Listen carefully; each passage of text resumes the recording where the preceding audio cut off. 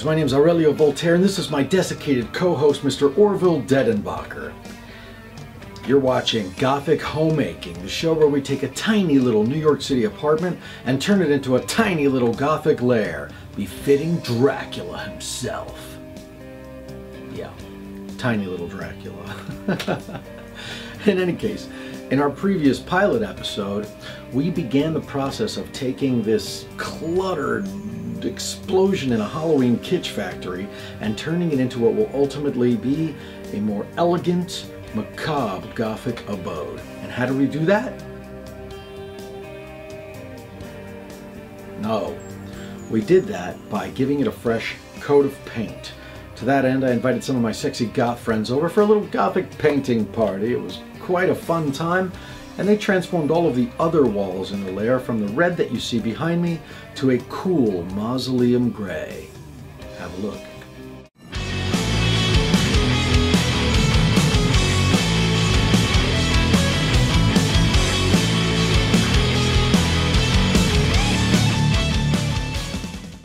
Ah, what a pretty bunch they are. Well, in any case, now that the apartment's gray, we can begin to think about what we're going to do with the... What do you mean it's not gray? It's not lavender. You completely lost your mind. That is a cool mausoleum gray. I'll show you.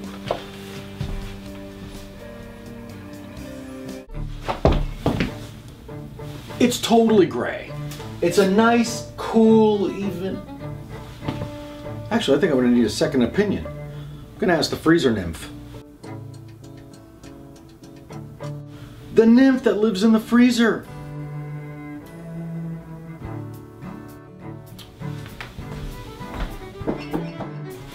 Oh, God. Not you, Yeti.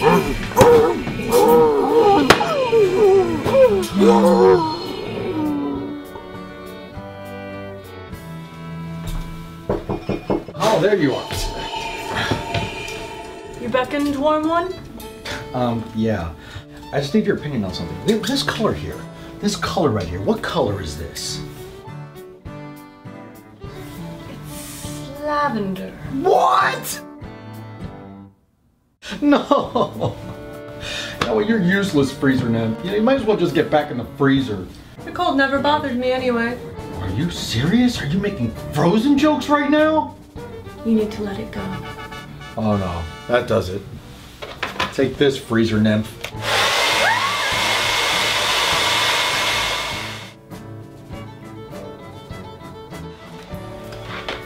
She was a bit of a fixer-upper anyway.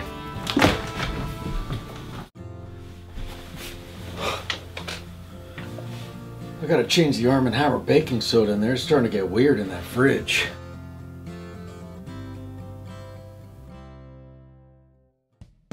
Well, you know what they say, if you want something done, you've got to do it yourself. So, without any help whatsoever, I went out and hired other people to paint my apartment.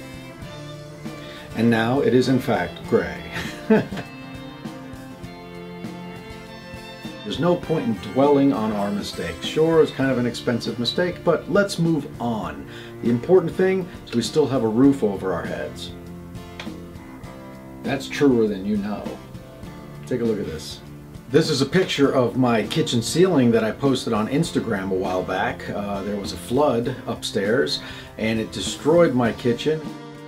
I should also point out that here in the living area, the ceiling was bowed and it looked like it was an imminent collapse. So I decided to go out and find myself a carpenter, and I hired someone to put in a whole new ceiling. And yes, that's Antonio the werewolf putting up the ceiling. Remember when he came and he put that up? You were lying on the bed over there and he just completely ignored you. Was that humiliating? I just thought it was so cool that he walked in and saw a desiccated corpse and didn't think anything of it. That's New York City for you kids. In any case, once the ceiling was up, I figured maybe we'd paint it, but then I was inspired by some of the cafes that I go to here in New York City. It is very, very common to see beautiful ceiling tiles, usually tin ceilings in a lot of these cafes and bars. So I thought to myself, where would one get Gothic ceiling tiles? Finding what you're looking for is often as simple as a Google search. So I went to Google and I typed in Gothic ceiling tiles. Now I'm a visual person, so I like to click on images. I think that's a good way to start. Immediately there was an amazing selection of tiles before me, and it wasn't long before I spotted this beauty. It was called the Avalon, and it's by a company called Ceilume. I clicked on it and it took me to the Home Depot website. Now, I wasn't entirely sure Merlot was the right color for the Lair, but one click later I discovered that it came in black. Now, Gothic means a lot of different things to a lot of different people. I wouldn't exactly call this design Gothic per se. To me, it sits more between Baroque or Art Nouveau, but it is certainly something that would appeal to people with a Gothic sensibility. So there was only one thing left to do: order a bunch from Home Depot and wait for them to arrive.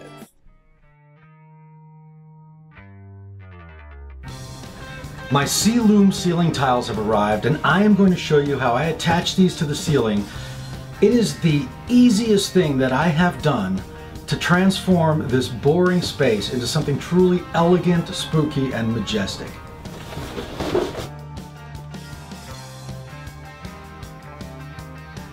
What, are you kidding me? That's a standard issue Gothic construction worker look. Do you think I was going to put up ceiling tiles dressed like a vampire? That's a good point.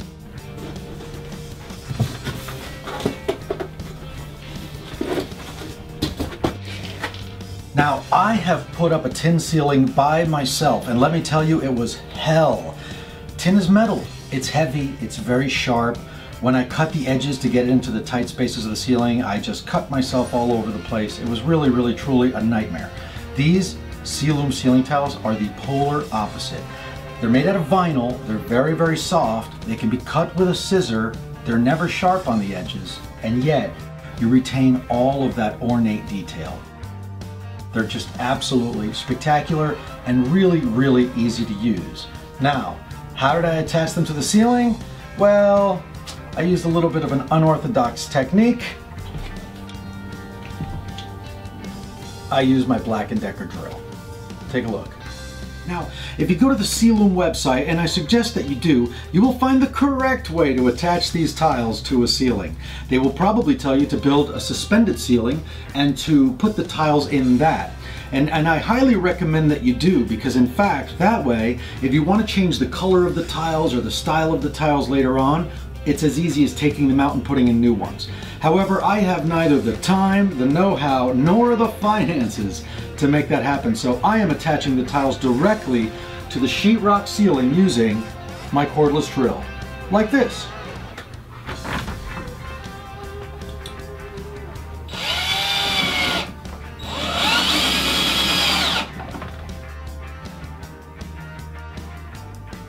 What do you mean I screwed up?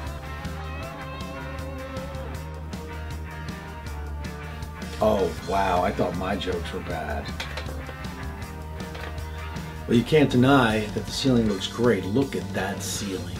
Wow, it's just absolutely gorgeous. Thank you, Ceilume. I do belong under Ceilume. Anyway, there's more. Just watch. Well, the ceiling is now decorated with these gorgeous Ceilume black ceiling tiles. So the floor, as above so below, should also be black. Now, as it happens, I was at Ace Hardware the other day and I found these. The Nexus Collection Adhesive Floor Tiles. This is now officially the second easiest thing I have done to transform this layer into someplace that looks really rather polished. You simply remove the paper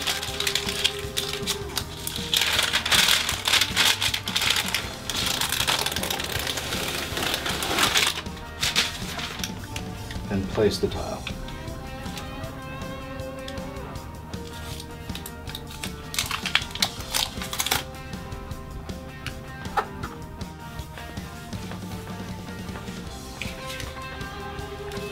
One caveat though to those of you who are going to use these tiles: the adhesive that is used is very, very sticky. It has about the tackiness of the glue in a rat sticky trap. What a bummer! Yeah, it's pretty terrible. And if you get it on your fingers, and you probably will, and you touch the front of the tile, you will transfer the adhesive to the front of the tile. It is very unsightly. It has happened to me, and I've tried everything to get it off. Alcohol, acetone, nothing seems to work. And then quite by accident, I discovered that this works. Ben Nye Bond Off. If you're a special effects makeup artist, you have likely used this. So get yourself some Ben Nye Bond Off from a makeup supply company, and not only will you be able to get all of the excess glue off of the tile, but it leaves it really shiny and nice looking. That's my pro tip for the day. Just the tip. I started the renovation of the Lair months ago, long before we started shooting the Gothic Homemaking web show. I've been posting the pictures on my Instagram page. You can see here I've laid down the floor in the hallway. I've laid down this floor in the kitchen, and I even laid down the same floor in the bathroom. Now in the bathroom there's going to be a lot of water spillage, there's going to be some splashing in the tub, and you don't want water to get underneath these tiles. But luckily I discovered they make Black Cauk. Oh my god, I have completely fallen in love with Black Cauk. Black Cauk, I love it. Everybody knows I'm crazy about Black Cauk. All right, can we move on? Say what you want, you moof milker. You gotta love that sleek black floor. And that ceiling, let's look at that ceiling again. God, that's so gorgeous. Ooh, what's that? I didn't notice that lighting fixture before. Now the ceiling's so nice, that lighting fixture seems really boring. Perhaps we can frighten away the ghosts of so many years ago with a little illumination. And nothing says Gothic like a black chandelier. A Google search provided me once again with lots and lots of options, and I found that some of the more affordable ones were at Home Depot. Perhaps I should take a walk down there myself. When you're out on the town, there are some things that you should never say aloud. So you swallow it down with a nice glass of scotch. You're the next one on the rocks. When you're out on the night. They had a lovely selection of chandeliers at Home Depot, and many of them were very affordable, but alas, none of them were black. I spoke to an employee there, and he told me that the black ones are only sold through the website. Unfortunately, this is the kind of thing I'm going to really need to see in person to see if it's going to fit in the Lair. While there, I did manage to pick up a floor lamp. It's not what we came for, but I think this is going to come in handy. I'm going to show you what I'm going to do with that later. But in the meanwhile, as we continue our pursuit for a Gothic chandelier, I decided it was time to take a walk down to the lighting district. When you're out on the town, there are some things that you should always keep around, like Apocalypse Now and your favorite song. It'll keep you safe from harm, 'cause we are in the lighting district in Manhattan's Bowery, formerly home to flop houses, Charles Bukowski drunken antics, and some gang led by Daniel Day-Lewis. But now it is the lighting district. Can you believe it? 4 blocks of nothing but lighting stores.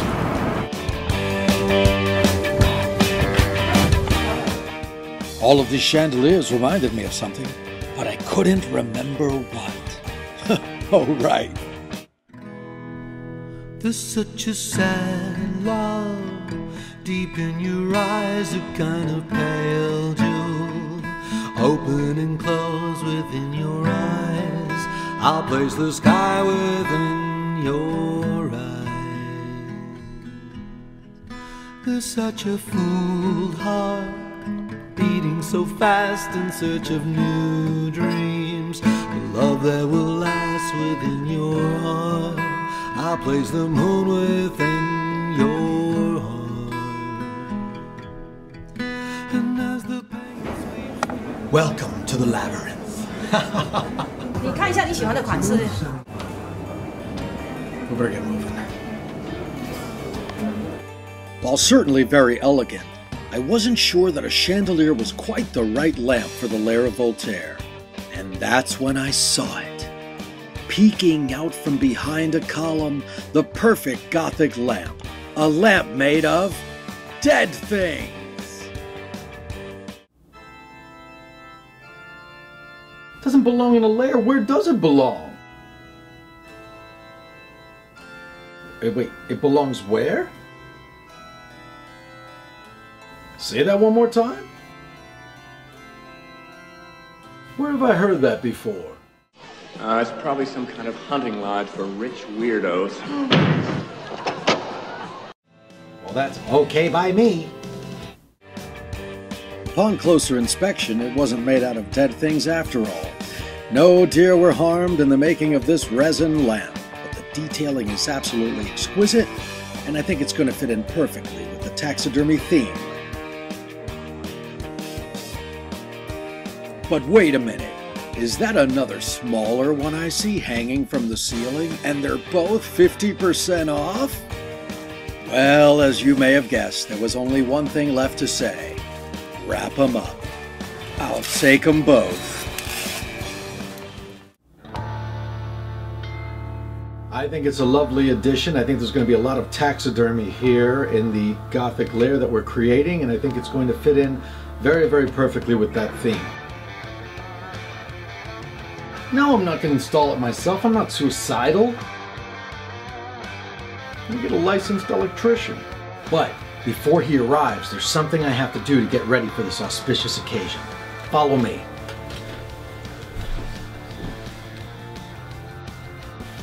Directly behind me is a light switch. Just a boring old light switch. You can't have a normal light switch if you're about to install a spooky chandelier in a Gothic lair. You need to have something that really fits the occasion. And then I thought to myself, you know what would be really cool? No. Frankenstein light switch. Well, a few clicks later, I was at the Etsy page of 3D Printing Egg, where I purchased this amazing Frankenstein light switch. I thought it needed a little extra ornamentation, so I masked off the area around it and painted a red border. Once the paint was dry, I peeled away the masking tape. Then I went and got a very inexpensive 4x6 frame and painted it black. Once the frame was black, I attached Velcro tape to the wall and to the back of the frame, and attached my frame to the wall.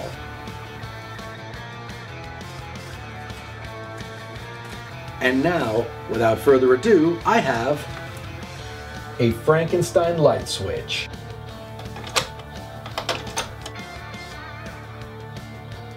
Well, now we're truly ready for Dr. Frankenweiner to come and install our chandelier. But in the meanwhile, while we wait for him, Orville, remember that floor lamp I picked up at Home Depot? Right, well anyway, while you were slumbering, I made this out of it.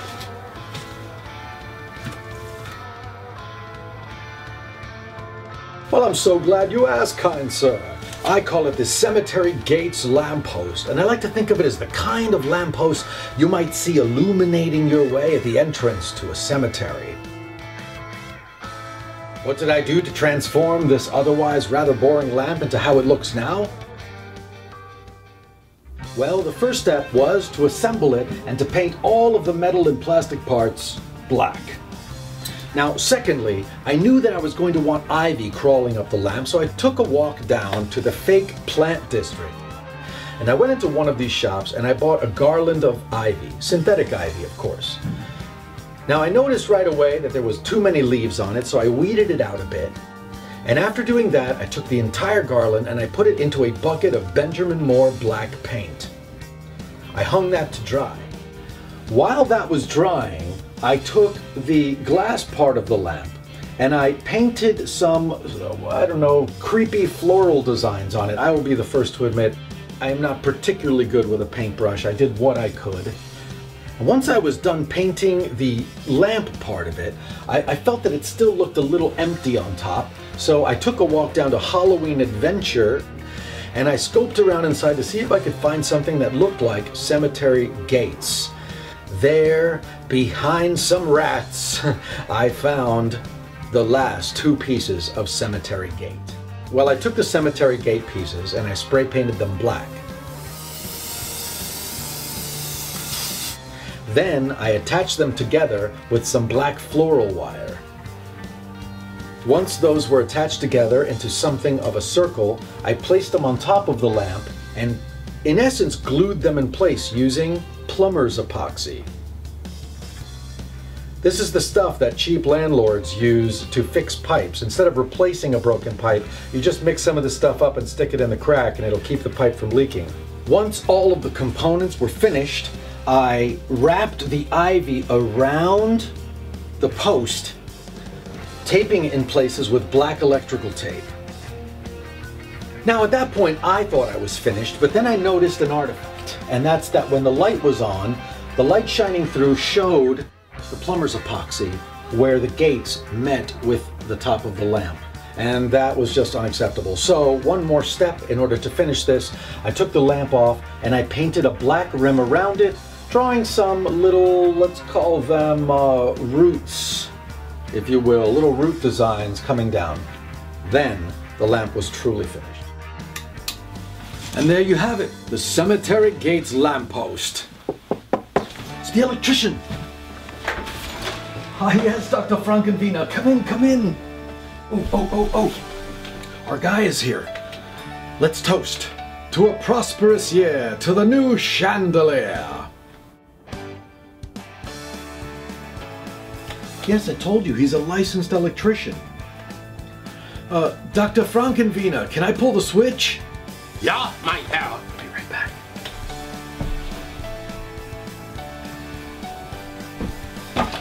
Bist du bereit, Herr Doktor? Jawohl, Herr Voltaire. 1, 2, 3, Kontakt! It's alive! It's alive! It's alive! It's alive!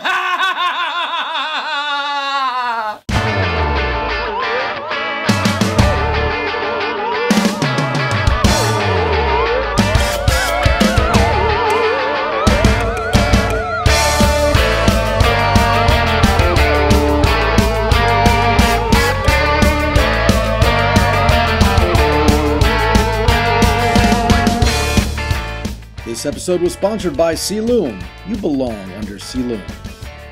And made possible through the generosity of Annette Willman, Victoria Gilreath, and Michael V. Greco Jr.